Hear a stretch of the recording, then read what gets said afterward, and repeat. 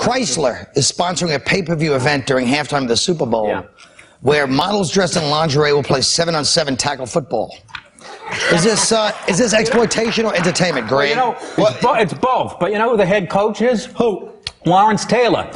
Let's get a black crack addict and a bunch of women in lingerie. Why don't we get Mike Tyson as the offensive coordinator? We can start pressing charges right now. But, you know, they said that they said people are saying it's offensive. It was Chrysler sponsoring this as an advertising gimmick, and they're saying it's offensive. How can it be offensive? I mean, have you seen any of the other Chrysler ads? You know, they could spray these girls with napalm, and it wouldn't be nearly as offensive as cramming Celine Dion down our throats every 3 minutes. Well, and also, do you know who the other coach is? Eric Dickerson. So the National Lingerie League has 100% minority head coaches, which is a lot better than the NFL. So you will not find Jesse Jackson.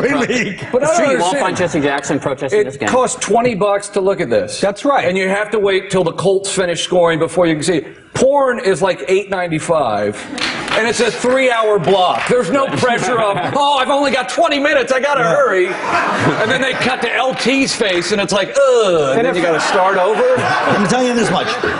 This show's getting too lowbrow and too sexual. We're going to commercial. Why don't you guys play with the pig stain on the break? No.